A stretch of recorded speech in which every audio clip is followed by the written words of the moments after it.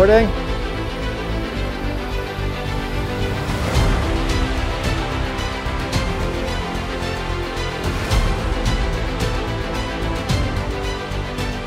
Okay, 3, 2, 1. Whoa! Holy shit, I almost hit you.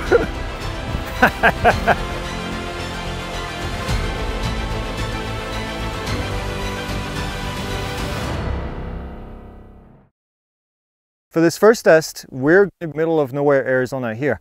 We've got fire extinguishers because it's not the dry season just yet, but we want to make sure that we're safe in case the rockets start a small fire.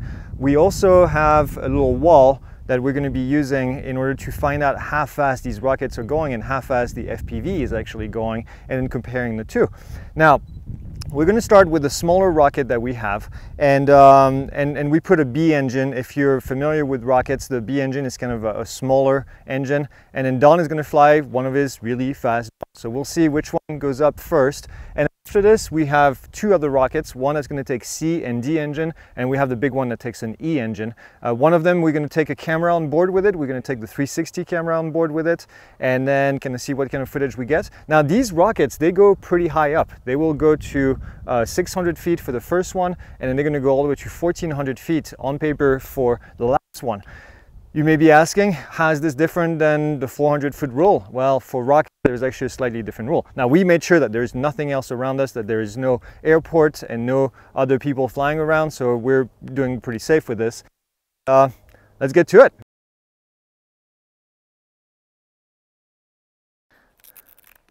All right, so this is test number 1. We've got the drone over there flying. We're going to be getting an overall footage of this thing. So we're going to go up probably about 600 feet with the rocket. Don has his little drone right here. Don, do you want to talk about us? Tell us a little bit more about this thing right here. What kind of battery are you running on this? It's a 6S 1300, and it's this is for testing. So we got a 75C punch on there. It's one of my older ones, so this thing's been around for a couple years, and it's pretty much my beater.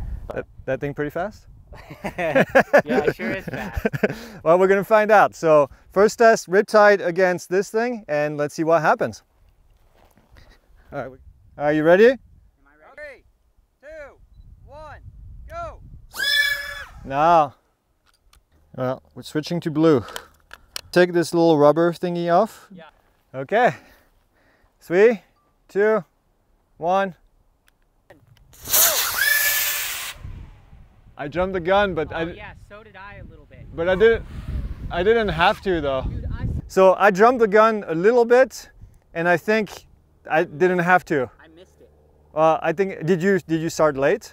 No, I started on go. Yeah, but that's me. I because you know what we just said. I jumped it like between it one and. It took off, and I followed it. Yeah. But I was underneath the smoke trail. But we'll be able to measure it when it goes up. So it'll be interesting to see. Let's do it again. Test number 2, we're going to test the same rocket we just did.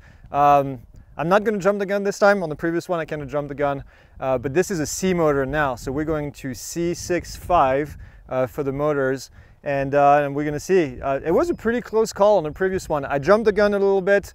Don pretty much followed me all the way up, so we're going to see now if the next one makes a difference. We may come back actually to the B engine eventually, but we want to see how far we can go before Don is completely lost in the dust. But so far, the FPV is doing pretty awesome. So let's get to it. 3, 2, 1, go!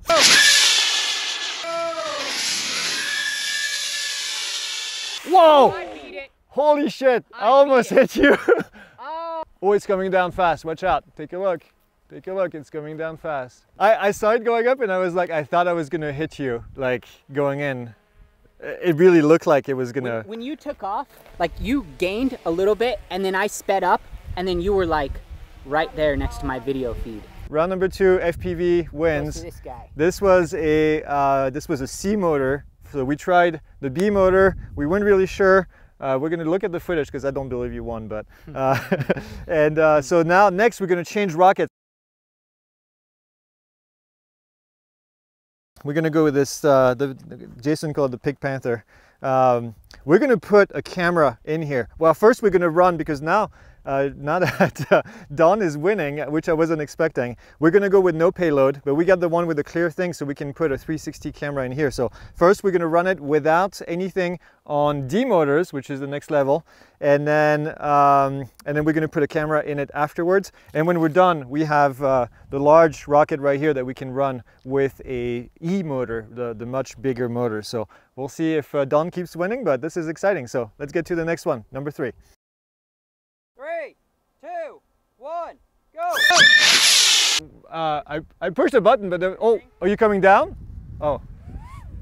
Whoa, it's coming down. Looks like we had a failure of a parachute coming down. And so I don't think we're going to be able to reuse that rocket, so. All right. Yeah, it didn't. So this is supposed to happen in flight, and it didn't. So we have a little bit of paint on the edges here. Could be one of the issue. You know what? It looks like it can fly again. Yeah. Amazing. Look at the size of this hole in here. Just right next to this big rock, which would have destroyed it completely. This thing was in here. So we decided that we're actually not going to shoot this rocket again after some consideration. There are two things that kind of worry us. The first one is that it's really snug right here, which means that when the engine in here pops the top right here, which is where the parachute is located, we're afraid that this didn't happen because it was too snug, either because of the paint or because of the design. And also the fact that because it didn't pop, it looks like it pushed the engine out, which we do not want to do. We don't want to have these engines out there possibly being hot and possibly starting a fire. So we have all the equipment, but this is the last thing that we want to mess with. So we're going to retire the Pink Panther for right now. It did what it had to do. It dug a hole, went straight down. Now we're going to move to the next one, which is what Jason is working on right now, which is this large one. We haven't named that one, but we're going to put the payload in here. This is much larger. This will take an E rocket. We're going to start with a D, and then we're going to go to the E. D with no payload, and then we'll do E, maybe depending on how you do. If we really beat you, then we'll just put a payload in there and ship it with an E rocket and then see what happens. But all right, let's get to it.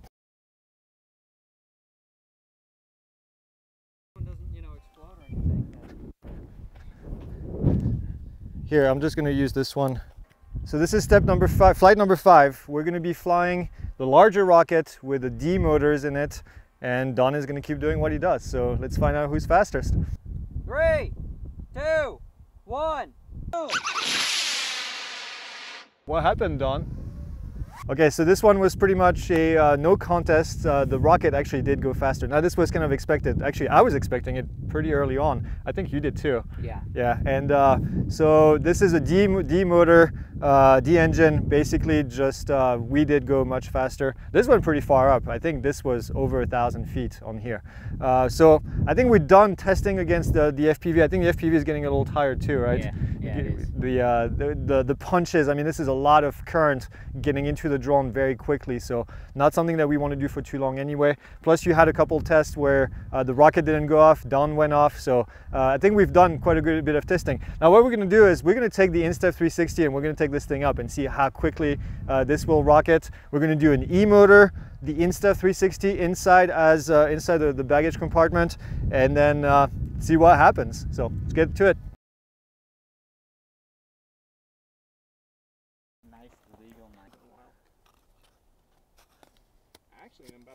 Yeah, it's recording. Say hi.